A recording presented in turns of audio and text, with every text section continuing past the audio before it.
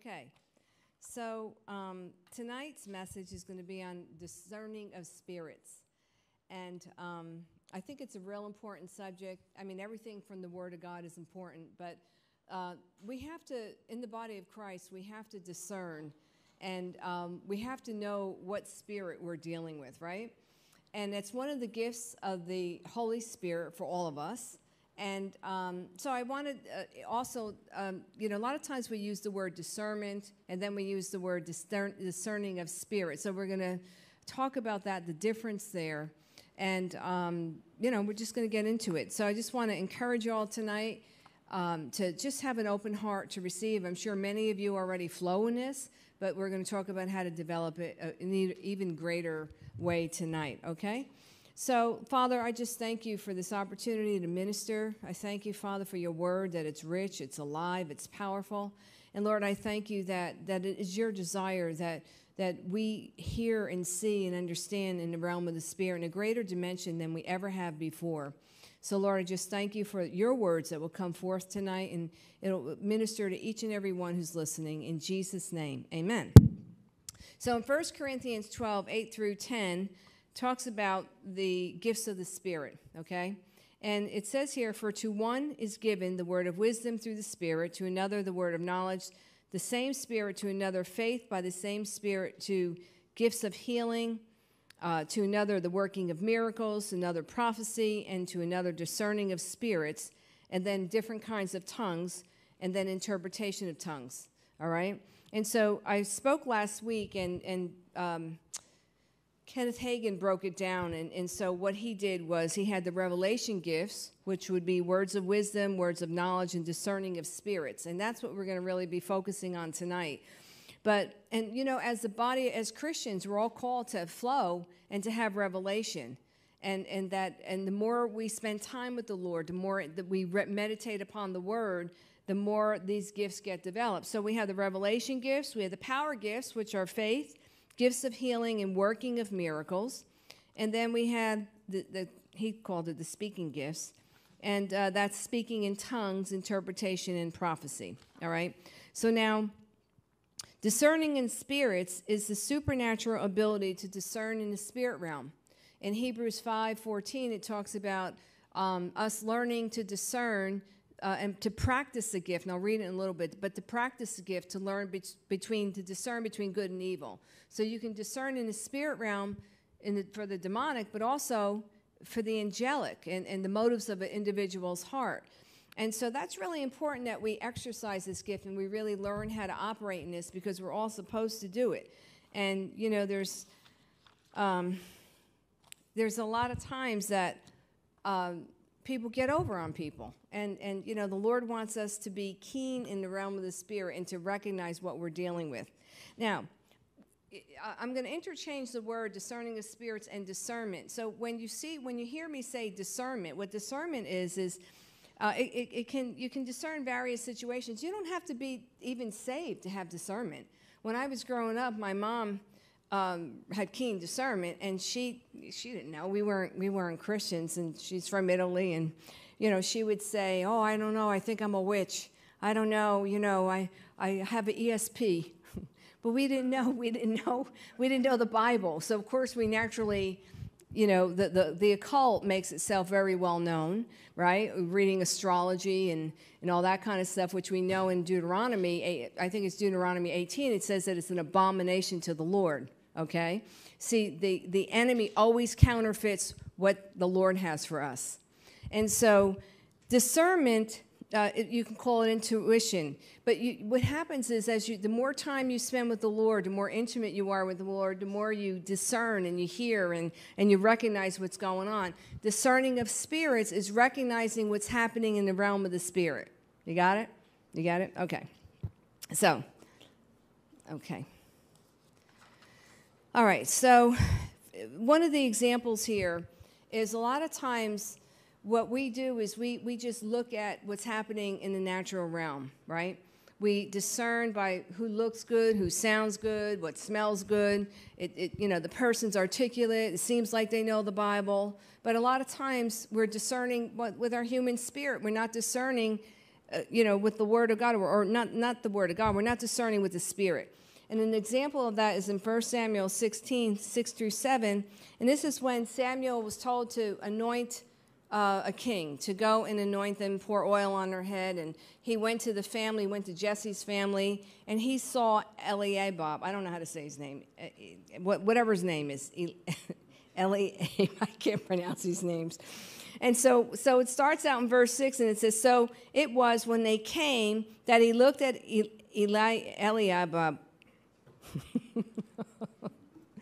And surely the Lord's anointed is here before him. So he sees this guy. He's probably, like 6'3", totally buff, really good-looking guy, real charismatic. And, that's what he's going by. He's not going by what the Spirit of the Lord is telling him. And I'm sure he was able to pronounce his name better than I am. But it says, and so Samuel was ready. He had his flask, and he was ready to pour oil on his head. And then what happened was in verse 7, it says, the Lord said to Samuel, do not look at his appearance or his physical stature. He says, because I have refused him. See, the Lord discerned his heart. And it said, but the Lord does not see as man sees, for man looks at the outward appearance, but the Lord looks at the heart. How many of you know the scripture in Jeremiah 17:9 where it says, the heart of man is deceitful above all things and desperately wicked? He's talking about your heart. He's talking about my heart. Because a lot of times we don't know what's happening in our heart. And so, this guy, Eliab, whatever his name is, I'm sure he was going to church 15 times a week. I'm sure he was doing his thing, but his heart was off. His heart wasn't pure before the Lord. And the Lord's not looking for perfection, but what he does want from us is a surrendered heart, a pure heart before him, okay? We're not going to get it all right.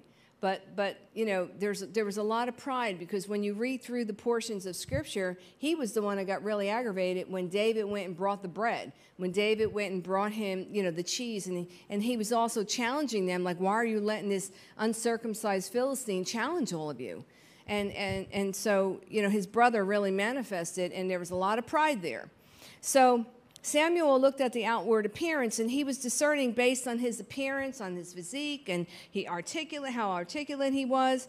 And so, the Lord said to him, no. And this was the prophet Samuel who went there, who got it wrong. So we can all get it wrong. Just because we could be saved a gazillion years, and, we've done so many things, and we've prophesied, and, we've flown in deliverance, and we've done a lot of amazing things, doesn't mean you'll miss it. And that's why we have to have a hearing ear and always ask Holy Spirit, is this the one? Is this how do we handle these things, okay?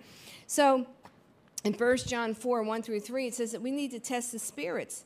So in the Amplified Version, it says, beloved, do not believe every spirit speaking through a self-proclaimed prophet. Instead, test the spirit to see whether they're from God. Because many false prophets and teachers have gone out into the world. But this you know and recognize the Spirit of God, that every spirit that acknowledges and confesses that Jesus Christ has actually come in the flesh is from God. All right, so here's the thing. We have to discern, and we have to test the spirits. One time I was at a meeting, and this particular meeting, leaders invited this girl to this meeting. And I was sitting next to her, and I just had a check in my spirit. But I was a little concerned. I thought, I'm wrong, because these people that were sitting across from me at this table, they were strong leaders in the Lord. And I thought, what is my problem that something about this girl's getting on my nerves, right? So we're talking, one thing led to another, and I just felt like she was a witch. And I'm thinking, oh, great. Here these people invite her. She's a guest, and I'm thinking she's a witch. So one thing, as we continued talking, what came out was she actually said, I don't know what I did mention something about witchcraft, and she says, oh, yes, I used to be involved in witchcraft. She said, but now, we wreaked so much havoc in churches because we would go in churches and cause a disruption and pretend we're one of them. And she said, but now I'm reformed. And she said, and now I want to go into the churches and help bring restoration. So I'm thinking, she is lying through her teeth. I didn't believe one word she said. And I'm like, really? And she said to me, yeah, and I'd like to come to your church. And I said, yeah, don't worry about it. I have my church under control. I don't need you coming. And so the more we discussed what was happening, turned out she was a witch.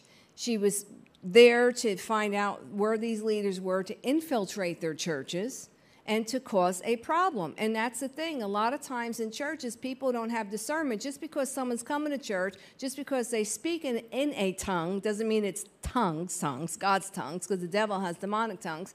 And just because they're clapping their hand and worshiping doesn't mean they're of God. Because we've had many a time people have come in to cause a lot of problems. And so we have watchmen that are watching that we're aligned with in the church, and we watch and we discern. Now I am going to talk about, there's a fine line about being really judgmental, because you don't want to, be nasty or mean to the individual, because you always want to give the person an opportunity to get right? And what if that were you? And so, but we need to have discernment. Look at what's happening in the world right now. How people are buying into a lot of stuff. Just because somebody says something, you need to research it, search it out, discern what's happening, and then ask Holy Spirit. See, that's the beauty of it. We all, if you're born again, you have the Spirit of God in you. He's the Spirit of truth, and He'll help develop that gift within you. See, you have to exercise it. You have to practice it. And the gift of discerning of spirits is just not exclusive to people, but it's to cultures. You recognize the certain spirits and cultures, right? And just even traditional things. And so just because you've done something a certain way forever doesn't mean it's right. Just because your culture has done something a certain way doesn't mean it's right. And that's where, again, we have to go back to the Holy Spirit and say, Lord, I don't want to be out of your will. I want to do things according to your will. I don't want to do anything that's going to hinder me. And so a lot of times we're not doing that. So the gift of discerning of spirits searches the motives of the heart. Now, I didn't ask you to be Judge Wapner. So again, I'm going to talk about that, about judging, how you have to be careful not to judge hearts. But the Lord does want us to be keen in this area. Now, the demonic releases false mindsets. There's emotional strongholds. And his goal is to ensnare people. And his goal is to keep people in captivity and bondage. But see, the Holy Spirit wants to shine the light on root issues. And again, it's done in love. It's not done in a way where you're talking against people or shaming people or harassing people. That's not our heart. That's not the heart of the Lord. But the Lord challenged people, and He called them out. And so, again, in the church, we have to recognize the spirit of truth. We have to recognize and have discernment and discerning of spirits and recognize what's coming in the church. Not every song, not everything that we hear is of God. And again, sometimes you can hear something, or, you're talking with someone, and when you get that check, we have to discern if it's coming from a wounded heart or if it's from a heart that's pure, and that the Holy Spirit is telling you something is off, all right? I don't want to get ahead of myself, because I'm going to explain that a little more. All right, so anyway, so in John 16:13, it says, when He, the Spirit of truth, comes, He will guide you into all truth, full and complete truth. For He will not speak on His own initiative, but He will speak whatever He hears from the Father, the message regarding the Son, and He will disclose to you what is to come, all right? Now, one of the things that I've heard many people say, and this is, again, what we have to be careful. Now, let's say we're in a church setting, okay? And, or let's say you're in your business and you're discerning something. Now, what is wise to do, the Bible says, first of all, in a multitude of counsel, there's safety. So what's wise is to just, dialogue with somebody and process what you're sensing. Because, again, you have to be careful. And, when I was starting to really learn and develop in this, and I still do this to this day, I'll ask the Lord, is this my heart? Is there an issue in my heart? Let's say I'm discerning something with an individual. Is it something in my heart where there could be an issue, or am I accurately discerning? And then from there, I'll go to, a colleague or a leader, and I'll ask and I'll say, I'm just discerning this. Are you sensing this, right? Because, again, God looks at the whole picture, and the Lord wants everybody healed. So, you don't want to just call the person out and shame them and call them out in front of people. That would not be the Spirit of the Lord.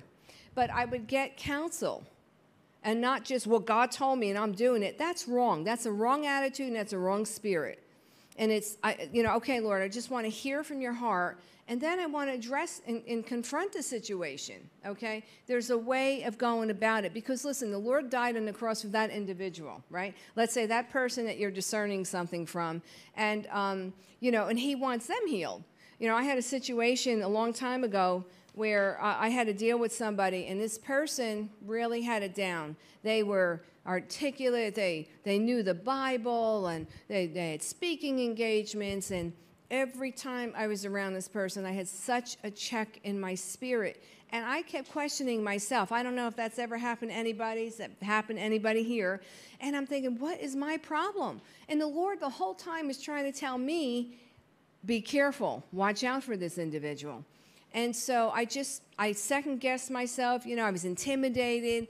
I thought, oh, my gosh, this person's so polished. And I was looking, like Samuel, I was looking at the outward, not discerning the heart of the matter because I got intimidated, right? Well, long story short, this person caused so much problems, but I've learned to discern. I've learned to address the situation. I said, Lord, as long as I can, I'm never going to allow myself to go through that again. And it was a long process, but because I needed healing. I needed healing because of insecurity and inferiority, and just not having confidence in me, in that God was speaking to me. And I had to get healed from that. And then as the Lord started to really deal with me, and I got ministry and got healing, then it's really started to shift. So that's really, really important, because a lot of times it's not going to be that someone's going to come with a red fork, and red outfit on with, horns on his head. It's going to be someone that's close, or something that you're familiar to, or some, that individual that you think could be an amazing individual. Just like Samuel, again, he was a prophet. He was told by the Lord to go and pour the oil on and commission, the king. And he got it wrong. So that's why, again, we have to hear the voice of the Lord, but we have to also have connection. We have to submit to our leadership and ask them to help us if you have safe leadership, okay? So let's look at this in Acts chapter 16. This is when Peter Peter was on his way to pray. And so it says here, I'm sorry, not Peter, Paul. It says, it happened that as they were on their way to the place of prayer, we were met by a slave girl who had a spirit of divination. That is a demonic spirit. What time is it? A demonic spirit claiming to foretell the future and discover hidden knowledge. And she brought her owners a good profit. She was fortune-telling. And she followed after Paul and us and kept screaming and shouting, "These men are servants of the Most High. They're proclaiming to you the way of salvation." She was doing this for several days. And Paul, being greatly annoyed and worn out, turned and said to the spirit inside her, "I command you in Jesus' name, as a representative of his, to come out of her." And it came out that very moment.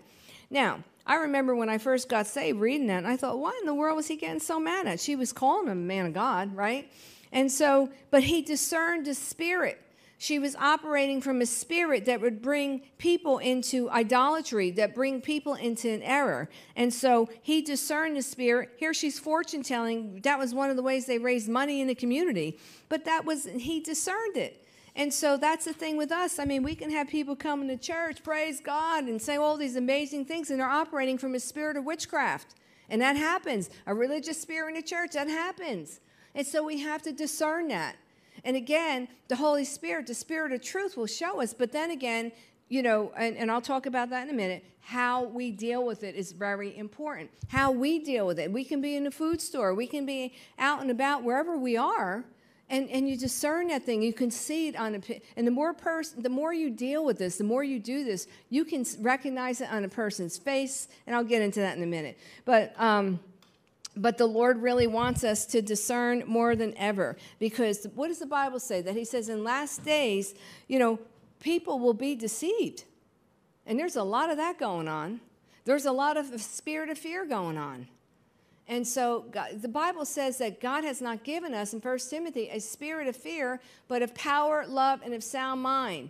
And the Lord wants us to get free from a spirit of fear. Listen, we can make all the excuses we want, but like I said last week, we all know if we're operating in fear. I know when I'm in fear. And so that's something that we don't just settle with it. We have to address it. Because and God, He loves us too much to let us stay where we're at. So in dealing with, with discerning of spirits, in Philippians 1:9-11, it says, "And this is my prayer, that your love may abound more and more in knowledge and depth of insight, so that you may be able to discern what is best and may be pure and blameless for the day of Christ, filled with the fruit of righteousness that comes through Jesus Christ to the glory and praise of man." This is really important for anything, really, that we're operating in. But we operate from a place of love and compassion, not criticism and judgmental, being real judgmental and suspicious with an individual. The goal is for that person to get healed. The goal is for your situation to get restored. We always want to come at it from a heart of love and compassion, not that you're rolling over and playing dead, but how would Jesus handle it?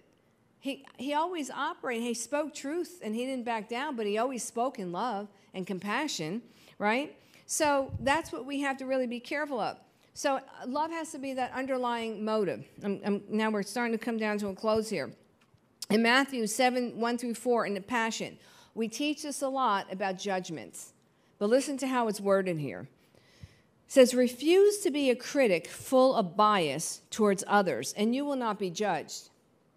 For you'll be judged by the same standard that you've used to judge others." It's so true. And it says, "In the measurement you use to judge others will be used on you. Why would you focus on a flaw in someone else's life and fail to notice the glaring flaws of your own? How could you say to your friend, 'Let me show you where you're wrong,' and you're guilty of even more?" So Jesus is identifying a wrong motive here. So when we're ministering to an individual or wherever we're at, we have to understand, am I being critical? Am I being harsh with that individual? You want to come at it from a place, listen, here's what I'm sensing. And you want to always speak the truth in love. All right, it's really, really important. And so that word "judge" there means, the Greek word is krino, and it means to make a decision about, to evaluate, or to condemn. We don't ever want to condemn. We don't ever want to have a self-righteous attitude where we look down on the others like, have that kind of an attitude. That stinks. That's a religious spirit. Always put yourself in a person's place. What if that were you? How would you want to be treated? And God didn't call us to be fault finding. He called us to have discernment, to have discerning of spirits, and to recognize the spirit, to recognize what's at hand. And the thing is, you want to see this situation through the eyes of the Lord, but you also want to recognize what it is. And so you don't want to be so suspicious or really critical. In the beginning, if I would see something, I guess this righteous indignation would rise up, but then a lot of times I would just look at the person with contempt, think like and the Lord had to deal with me because I was, I didn't know how to handle it. I knew what I was sensing, I knew what I was seeing, but I was getting critical. And so the Lord, had to really help me with that. And you see, the other thing is, that's why we all need inner healing. And we all should go through some type of deliverance. I spoke something earlier. I have my own spring cleaning I go through because none of us have arrived. And we, you've heard of blind spots. And if you have a blind spot, that means you don't see it. And so I just like to get healed. I just like freedom. And so we just have to make sure that we're not ministering out of your wounded spirit, because what happens is we become presumptuous, or else, like if we have unforgiveness or hurt that we haven't addressed, we see through that lens. And so that, again, we always have to be careful. That's why I always like to run things by people. And I'll just say, all right, look, here's what I'm having a problem with. Just tell me. And sometimes just talking about it is helpful. And so that God can identify if I have unforgiveness, if I have bitterness, if I have resentment, or if there's pride there. It happens to us all. None of us arrive. I don't care how long you're saved. I don't care if you're a prophet for 28,000 years. I don't care. It's so easy for our heart to become hardened. It's so easy for us to get off track, to veer off track. And that's why we want the Holy Spirit to shine His light on our hearts, because it can happen to any one of us.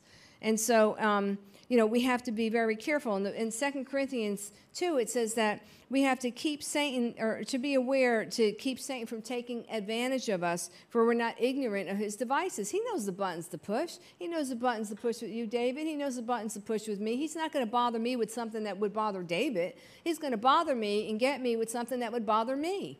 And so again, the beauty of it is we have Holy Spirit in us. So the Holy Spirit in us will help us. It's not like we're on our own. And that's the thing that I love, that the Holy Spirit, wants us to recognize and identify root issues. He doesn't want us to hide. He doesn't want us to isolate. This thing with isolation was the biggest plan of the enemy. And the other thing that the enemy does, he loves to deceive us. He deceives. That's his biggest tool, is deception. And I'll tell you, a lot of people don't know the word, and that's why they're deceived. And every one of us, listen, the devil's game plan is for you not to know the word. If you were working at a job and they said to you, you have all these amazing benefits, are you not going to read your book, your benefits, about your benefits? Well, here's the Spirit of the Lord saying, I have all these miracles. I have peace for you. I have joy. I have pens that are dropping. I have all these amazing things that I can do, that I want to do, that I want to bring healing and restoration in your life, and we don't read the book. Well, I don't like to read. Well, listen to it on audio tape. But listen, if you were going to find out how many weeks off you got for vacation, I can assure you, you're going to read through the book. I know I did when I worked for the airlines. I wanted to know what my benefits were and how many days I can get off and how many times I can get overtime and travel for free. So, that's the thing. God is requiring us. Listen, we have got to know what the Word of God says. That's how you are deceived. He comes as an angel of light. And so we must know what the Word is saying, because people are panicking all over. And I can venture to say a lot of people, and I'm talking about Christians right now, a lot really don't have a oneness with the Word, a revelation of the Word. You may know it mentally, but not have it in your heart. And I know areas that I'm weak in. I know it mentally, but I don't have it in my heart. And I work on that. And I worship and I love the Word. The Word is what sets you free. It says in John chapter 8, it says the revelation of the truth of the Word is what sets us free. So, all right, so I just mentioned that we're not to be critical or condemning, right? And we don't want to be suspicious, but we want to identify. And then, see, the Holy Spirit wants to give us strategies as well in how to address these situations. Even it could be, it's not necessarily just a person. It could be with your workplace, or you sense, you can walk in a place and sense a crummy spirit or heaviness. You can sense despair or hopelessness, and you can feel that. We have the ability to pray and take authority over that. We don't have to submit to it. And I know a lot of times that with me, I would walk into a place, and I remember I was several years ago, I walked into church, and I was perfectly fine when I walked in. When I got in there was just anger and bitterness, and I'm like, I was perfectly fine. I'm thinking, what in the world happened? And so a lot of times I would take that on myself and think I'm the one struggling with this. And the Lord said, well, there's people in here that you're picking up on, and they're battling. And finally, it took me a little bit, but then I realized it, and I went to the mic and I said, is there anyone here struggling? And sure, a good amount of people came up for prayer. And I can venture to say that I feel that a lot of people that are dealing with emotional issues are discerning things, and you don't know how to handle it. And see, that's why you have to have communion with the Lord. You have to, first of all, go to church. You need to be in a local church, because there's a corporate anointing that you don't get when you're alone. And you have that the ability for people to speak into your lives. You have to have your own personal time with the Lord, your own communion time with the Lord. And of course, meditating on the Word. That's how you increase in discernment. That's how you increase in your gifting, praying in the Spirit. That's the way we all develop, not just discerning of spirits, all the gifts. The Lord wants us to all operate in whatever He has for us. He doesn't want it to be just for people praying for people. Listen, you're going to come across people, and I'm sure many of you already have, but He wants us to increase in this. And for those of you who never have, He wants us to pray for people. What does He say? Lay hands on the sick, right? Cast out devils, cleanse the leper, and raise the dead. That's not just in church. We learn these things in church, but that's for the kingdom. That's for what we're supposed to be doing out there. So God wants these gifts to be really developed through us, okay? So a lot of times what happens is when you're operating in this gift, as I mentioned before, you can discern when you walk into a room or if you're talking with a person. And sometimes, again, you're not, let's say you're not even talking anything spiritual, and you start to feel things. And you can feel really depressed all of a sudden. You can pick up, I remember one time I was at a meeting, and I may have shared this here before, but it was with all major leaders. I mean, just major leaders. And I walked in the room, and this, not just fear, panic tried to overtake me. And the people I was with, I said, I'm leaving. I'm flying home. I was in another state. I said, I'm leaving. I'm not staying for this meeting. That's how this panic thing came on me. And so somebody told me to go up front, and they had a prayer team. And this lady said to me, she goes, oh, you're just picking up what's in the room. I said, I am? It's about 15, 20 years ago. And she prayed over me, and it left. It was fine. I didn't realize that. And a lot of times we can pick up, but we can, see what happens is if we don't recognize that it's discerning of spirits, we'll take it on as our own. And so I've learned to do that, because a lot of times I'm like, wait a second, I was perfectly fine. Now all of a sudden I feel sad. Or I feel hopeless, and I'll look around and think, or I'll just pray. And sometimes you're just alone and you're picking this stuff up. And you just start praying in the Spirit and dialogue with Holy Spirit. Ask Him, what is it? Why am I feeling this way? Are you having me pray for an individual? Sometimes I get an answer, sometimes I don't. And what I'll do is just pray in the Spirit, and it will break. All right? So some practical advice. So sometimes what happens is you have an impression, as I just mentioned, or just an inward knowing. You know, my husband would say to me, well, how do you know this? I don't know. I just know. I don't know how I can tell you how it's happening. I just know what I know. So he can get a little upset because I can't articulate what I'm feeling sometimes. I just know something's off. I just know this is the way we have to do it. And it's been like that. So I've tested it. I've been doing this for a very, very long time. And it's usually right. Anyway, so you can smell spirits. All right, you can smell the angelic. You can smell the fragrance of the Lord. You know, many times I have smelled demons, many, many, many times. You know, but see, just like we have 5 natural senses, we have our spiritual senses, okay? So you have that inward feeling, you know, the impressions you get, you know, you have that, you can get direction, there's sounds, right? So a lot of times you can talk with a person, you can hear what they're saying, you can listen to certain music and know that it's not God. There's people that are, you know, saying it's Christian, and it could be, just because it has something about the Bible in it, but it doesn't mean it has the Spirit of the Lord on it. So there's different ways. So you have impressions, you have smell, you have an inward knowing, sound. The Bible says taste and see. You know, if it's good, you can discern, you know, just as whatever, you know, they're discussing with us, or, you know, whatever's going on. The Lord, just pray that your senses are activated. And, you know, the Lord will give you direction. So we have to discipline ourselves in the Word so that this way we can exercise His gift within us, all right? It's really, really important.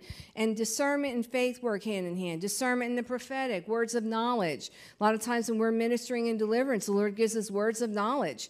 And, you know, or even we operate in the prophetic, but words of knowledge flow very strong with this, and we can discern the Spirit. And a lot of times a person may think, you know, they're hurt over this thing, and the Spirit of the Lord gives you the word of knowledge, and you're discerning in the spirit realm what's the root system, and bam, you know, that person gets set free, and the person comes in for this one thing, and here it was this thing. Had it not been for the Spirit of the Lord giving you discerning of spirits to address that issue. So again, it's really, it always comes back down to, in any gift that we have, our relationship with Jesus, spending time with Him every day. You know, the Lord told me, He says, get out your appointment or a pad, and He said, for 30 minutes, if you know, just write everything down. You know, what happened was I would get so distracted, and I would think the moment I started praying, oh, I have to wash the dishes, I have to do this, I have to get my clothes ready, blah, blah, blah. He said, no, you make an appointment with me, you sit there for X amount of time, initially it was 30 minutes, and you don't move. And whatever thought comes your way, just write it down.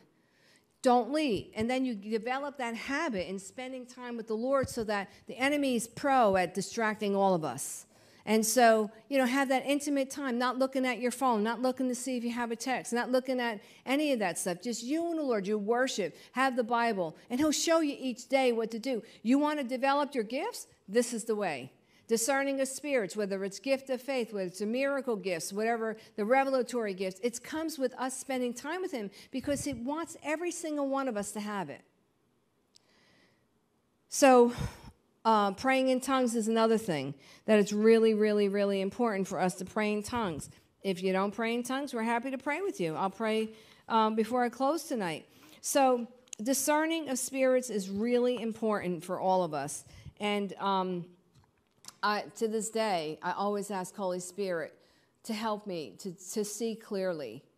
I don't just assume I know just because I've operated in it before, but I always ask him to help me to discern clearly, operate through his eyes and operate through his love. And that it's not done in a way that's harsh or if I have to confront the situation, but that always coming from love and compassion because that's what Jesus did. So I'm going to pray. Let's see what time it is. I'm going to pray. And I am going to just see what the Spirit of the Lord is saying. But I also, if you have never operated in this gift, just lay hands on your heart because I'm going to pray that you're activated in it. But also, even if you have operated in this gift, that you will continue, that you won't be overwhelmed, that you won't be discouraged. If you'll miss it a lot of times initially, but then you start practicing and you see. Okay, this time I heard, this time I was off. But the more you practice, it's like with anything, you're going to make mistakes. But don't be afraid. But just remember, the most important thing is always come from love, because love confronts. We're accountable when we see something in an individual and the Lord's allowing us to see. It's not to put them down or to harm them or to hurt them, but it's to approach that individual so that they can get healed. And even in your own household, discern what spirit's in your house. You can do that. Doesn't mean you have one, but just in case you do, you can. So, I don't want you to think there's a spirit under every rock, because there isn't. But when there is one, you need to discern it. So, Lord, I just thank you that for the Holy Spirit. I thank you, Lord, that you've given us your Spirit, Holy Spirit within us, to just activate all these gifts. And so, Lord, I just pray for each and every one that's listening, for everybody that's here tonight, Father, that you activate the gifts within us, Father, discerning of spirits, oh God, that you activate words of knowledge, Father, words of wisdom, that we're not afraid to step out, oh Lord, because, Lord, you've given it to every single one of us, Lord, and you want that gift established. So, Father, I just thank you for that. And, Lord, I just thank you for each and every person is listening, but I just really felt like tonight as I was speaking that if some of you were battling with any kind of sadness or disappointment, I just want to pray because I just kept feeling that in my spirit. So, Lord, I just take authority over any sadness or sorrow somebody may be battling with tonight. And, Lord, I just bind that in Jesus' name, and I loose your joy, I loose your strength, because your word says that where there's joy, there's strength. Your strength. And so the joy of the Lord is our strength. And so, Lord, I just thank you that you're a God of all hope and comfort. And that, for whatever you're feeling, if you're struggling with that disappointment and hopelessness, just know that God always has a plan. And a lot of times, and I quoted this on Sunday in Romans chapter 4, it says that Abraham hoped against hope. And he called those things which be not as though they are. Don't look at just what you're seeing. Get a word from the Lord. Just say, Lord, I'm calling those things. I'm asking you to shift things around. And that, give me your perspective. A lot of times we pray only with our perspective, but ask Holy Spirit for his perspective so that you know how to move forward and you know how to pray. So I just want to encourage you with that. So I'm just grateful that I had this opportunity to share. I pray it helped you. And if you have any questions, feel free to reach out to us. But, Lord, I just bless each and every person here this night. And I thank you, Father, for stirring the gifts up within us, for fanning that flame, oh God. And that, Lord, for all of us, you want us all, for those of us who've been operating this, you want us to come up to a whole nother level. So we say yes to that, Lord, in Jesus' name. Amen.